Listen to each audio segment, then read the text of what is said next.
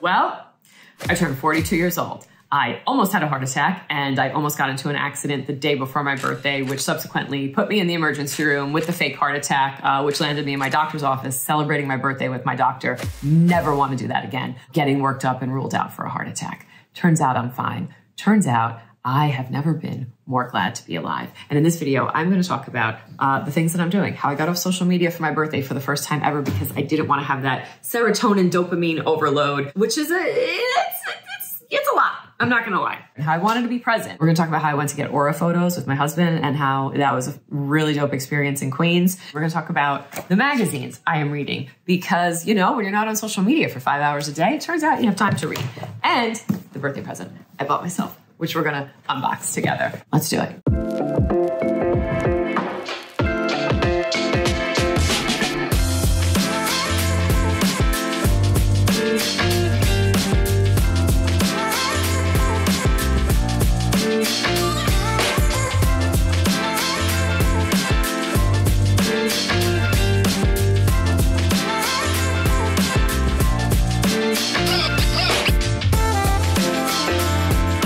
Before my almost heart attack, I was deciding that I was going to be off social media for my birthday. And the reason why I decided I was going to be off social media for my birthday was because I didn't want that serotonin bump, the bump in dopamine. I know it's a bump in dopamine. And I just didn't want to be on social media all day, looking at my phone with the tags and the stories, with the likes, with the messages that then turn into texts. And I wanted to be present. So I said, you know what? This year, I am not going to go on social media. I'm not going to announce my birthday. This was like the first time in almost 15 years that I did that. Because I've been on social media forever. It felt so good. And honestly, a lot of people forgot that it was even my birthday. I didn't care. I wasn't going to be petty Betty, you know? I do have a tendency to do that sometimes because I'm from Jersey. But I'm like, you know what? I'm not going to be petty. If you forgot my birthday, cool. The only people who I should get upset if they forget it is my parents and my husband. And they all remembered. And I have friends texting me and they were like, you know what? I'm sorry I forgot. And I'm like, don't worry about it. Because this year I'm celebrating all month. And instead of having a big party this year, the other thing I decided I wanted to do, because whenever I have a party, I never get to talk to everybody. I'm always worried about planning it. I'm always making sure it's going right. I never get to really talk to people. And then I am home that night and I'm like, wow, I feel really bad. So-and-so drove an hour to come see me and I didn't even get to talk to them. And this year I said, that's not going to happen. No mas. We are going to spend time together, but one-on-one. So I am going to basically hang out with everybody who I would think is very important to be at a party if I was throwing it, but we are going to do little one-on-one things. So we're doing things like going to the Bridgerton experience. We went to this rooftop bar and lounge that I have been really wanting to go to downtown, which was amazing. We're called Overstory. I am going to go shopping with a friend. Went for massages with my mom. Went skincare shopping with another friend. We're going to do things together. We're going to talk, we're going to catch up, and we're going to be present with one another. And I am going to show my friends how much I appreciate them being in my life and how I want to have these like little one-on-one parties. The other thing I decided this year, after the fake heart attack, the almost heart attack, I am celebrating all year and I am documenting on this channel. And this channel is going to change a little bit. I know this channel has been the Donna's project, but it is time for me to really be me. And if I'm going to be documenting my life, it's not going to be, I am the Donna's project. I am Donna, the project. That's it. The project's turning into Donna Guerreros and we're just going to be talking about stuff that I love to do. We're going to do vlogs. I'm going to show you New York. You're going to meet some of my friends and the people who I love. And we're going to do things like unboxing of, you know, expensive things that I buy myself that I probably shouldn't, but you know, you almost have a fake heart attack and you're like, I'm going to get the purse. That's what we're going to do. And that's what's happening on this. And if you don't know me, my name is Donna. I am a nurse and I'm an artist from New York City. And this is my channel. And I'm 42 years old and I have really figured out a lot about myself in the last few years. And that's what I try to share on this channel. That's what I plan on sharing more moving forward. I've been documenting all of this in a podcast, which you can listen to. Everything's linked below. And yeah, I'm kind of just trying to get through the dumpster fire while also documenting it from the inside and all of the beautiful that can happen in this chaos that we are all in. So first things first, let's get to the unboxing. This is Luar. They are a great company from New York City. And oh, look at this. I'm stoked. I have been wanting this purse forever. And then it turns out on my birthday, they had, well, like right before my birthday, they had a 50% off sale for their purses. So I got this for 50% off. So let's unbox it together. Oh my God, it's so freaking cute. And I've been following this designer for a while, how they're taking over now and how they're getting the accolades that they absolutely deserve and all the attention and the fashion week this year. It's just so heartwarming to like watch somebody who you just like so much and you're so into what they do and how much they deserve it and watch them getting it. And I really wanted to get a bag this year to support. So it just worked out. So anyway, this is the bag. It's cute. Well, yeah, love it. It's a little tight, so I'll have to like work on that. And then it has, I think it has a it does have a crossbody strap. Let's take that out of here. Got the strap. So yeah, let's put that on there. Great bag. Love it. Okay. That was my gift to me. I wanted to basically be off social because I said like this over dopamine stimulation hit. I wanted to slow down, and I'm glad I did because I really felt like I was present with my friends. I felt like I really got to hang out with them. My husband asked me what I wanted to do for my birthday, and I told him that I wanted to go to Queens and go to Magic Jewelry. And if you don't know Magic Jewelry, it is a shop, jewelry and I don't know, feng shui specialty shop. So they specialize in feng shui jewelry and feng shui, like consulting and that. So they take a photo of you and they take an aura photo of you. And this is my aura photo. You can see it. Based on your aura photo, they recommend jewelry or some stones and things that you may need. And we had a really lovely consultation, and my husband and I did it together, which was super cool. It was a really lovely experience. And again, with all this stuff, I love it because of the introspection of it. Talking to the man who read our auras and he's like, are you sleeping enough? Are you doing this? Have you been taking care of your body? Had a lot of like, you know, questions that make you think. And that's why I really love this stuff. Again, I always talk about how it's not necessarily for all predictive measures for me. I know some people do lean into a lot of it for predictive. I really do like to use it for self-care, and I really do like to kind of let it sit with me and see things from a different perspective. It's kind of like looking at a map, right? And it's like looking at a map of yourself. And we're looking at it from the driver's seat because we're driving the car, right? We're driving the car of our life. I'm using like a car, which was like almost accident. Anyway, you're driving this car. That's like your life. And you have to sometimes get out of the driver's seat because one, you need to take a break and you gotta like see it from a different perspective. Maybe you need to see it from the back seat. Maybe you need to see it from a bird's eye view overhead. Maybe you need to see it from the rear view mirror and look back and see all the stuff you've accomplished. Maybe you need to be looking forward and really paying attention and looking at that map and figuring out what's next and kind of planning and plotting. I really love these tools and I love stuff like this because of the fact that you can really be introspective and it makes you ask questions, and you have someone across from you who knows nothing about you kind of like picking and prodding and asking you these things about yourself so you can kind of go in and dig deep. So after that, we went to a restaurant in Queens, and the place is called Gongan, and they have the coolest cakes. And so we went there to get me a birthday cake. My husband planned it. It was the coolest cake I've ever had. It was like this black sesame cheesecake. It was delicious. We had this amazing mint and cilantro drink. It had no alcohol in it. It was just like this refreshing, I don't know, I felt like it was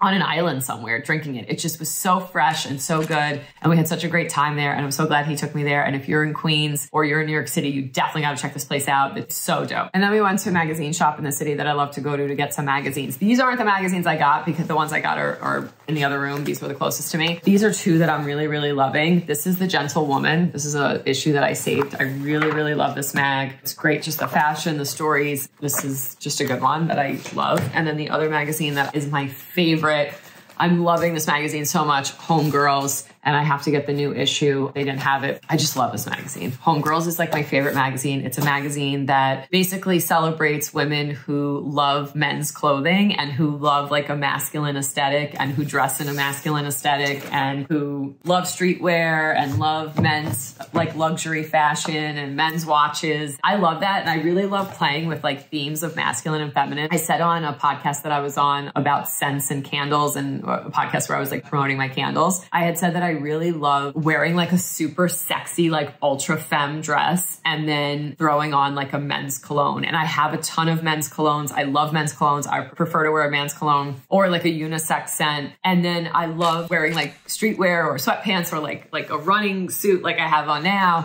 And then putting like a super highly femme, very like florally and citrusy. I have this one that's kind of, it's called like After the Rain, and it's a scent that's supposed to smell like after it rains, like something sweet and those notes. And I love those notes against a very like dressed down or very, I don't know, an outfit that doesn't complement it. It's like such a juxtaposition. And I love that. So Homegirls embodies like women with such confidence and attitude, and they're just such themselves and so unique, but then they're like all covered up or in men's clothing or in these like baggy clothing, and not what you think or what you've led to believe like sexy is. It's just such a different way of just looking at women and their interests. And I just love that like I found a home in this magazine for like so many of my interests. And I am really a huge fan of that magazine. I've also been thinking about like my birthday rituals and the things that I do. And one of the things that I do for my birthday is I go out and get all new panties and bras, and I buy myself all new makeup, like fresh makeup. And that's something I do like every year, and that's like a big birthday ritual. But it got me thinking, like, I don't really collect stuff because a lot of my friends are like into collecting things now. I have like friends who are collecting watches, and I have friends that are collecting purses, and, you know, just like now that they are in different places in their lives and they can actually afford this stuff, and, you know, they're not living check to check anymore, and they're kind of like buying themselves, you know, the things that they've always wanted. I have a friend who's like collecting art, and they've gotten like really into that. And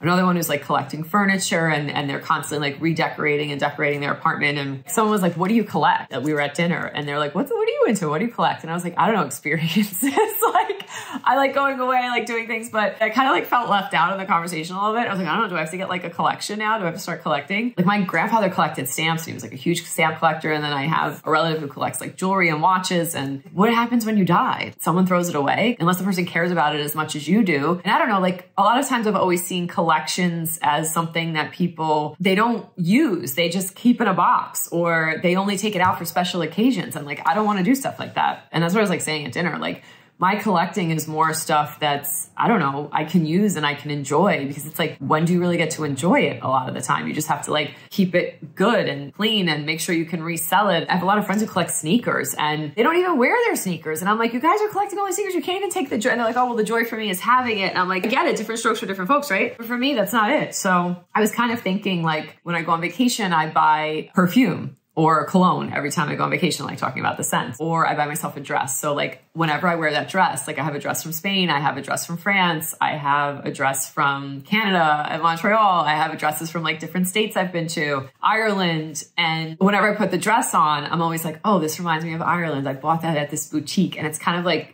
a memory of the experience. And also, instead of buying like a tchotchke or like a magnet or a keychain, again, if that's what you're into, cool. I love experience, and I really love remembering the experience and the visceralness of like feeling it and putting on that dress and being like, oh, remember when I put this on in the dressing room in Spain in that little vintage shop. And I do love buying like vintage dresses. And oddly enough, tonight we went out, and my vintage dress that I bought in New Orleans a few years ago when my friend was recording her show and I went down to be the set photographer, I bought this dress that I had to put on my credit card, and I was like cringing. I was like sweating when I was like swiping it, because I was like, I don't have the money for this dress. I don't have the money for this dress, but I loved it and I loved the way it looked on me. Anyway, tonight I was trying to take it off, and I like ripped the whole armpit, which I know, right? I gotta get it fixed. Oh man. Collecting experiences, collecting dresses, collecting perfume, lingerie, and kind of like antique jewelry. I'm really into antique jewelry. I've been looking at like antique watches recently. And the other gift that I got myself for my birthday was this really cool watch. It wasn't an antique one. I was going to get an antique one. My uncle actually got me an antique watch for my birthday, which was super dope. But I got myself a new watch. I was watching a video on YouTube of a woman who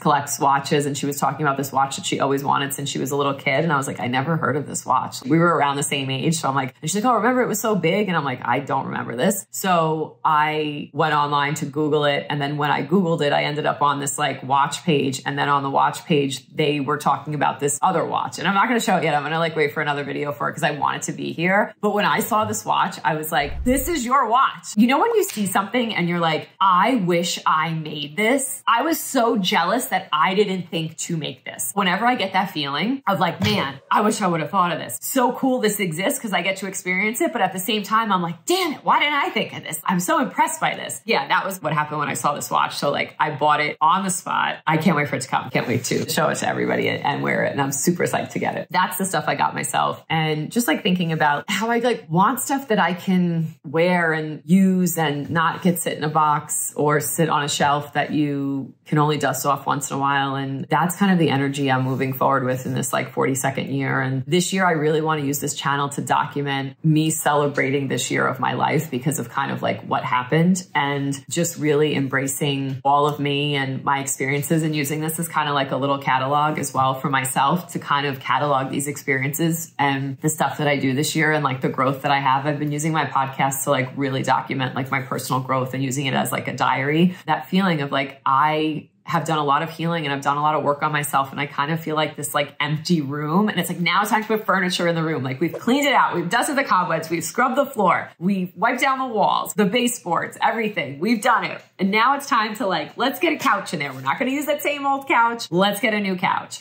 Let's get some curtains. Let's get some stuff on the wall, but like, we're not going to go to Home Goods or, you know, like some store and just buy everything because it's there and it's all cohesive. No, like, let's collect stuff. Like, that's what I'm going to be collecting. And that's kind of like how I want to be moving forward. Make it a home again inside of me, but like a very upgraded and updated and non-baggage, settled, not addicted to chaos and conflict and the rush and the things that were clearly not working for me, not aiding in me really embodying the best version of myself. And yeah, it's all a work in progress and like the work never stops, right? You got to enjoy what you're doing and stop and slow down every now and then. And that's kind of what I learned this birthday. So this birthday was different in a good way. And it was definitely what I needed. Yeah, that's why I just wanted to share this with you. And I don't know if anybody's had any experiences like this. I know we've been really in this dumpster fire the last few years. If you have had a birthday to remember, I want to know. If you are on some new vibes and some new, like, I just want to experience, I just want to be out here feeling good and not sweating the small stuff. And if you have come to like a lot of the realizations that I have talked about in this video, I want to know. I also want to know your birthday rituals and routines. What do you do for yourself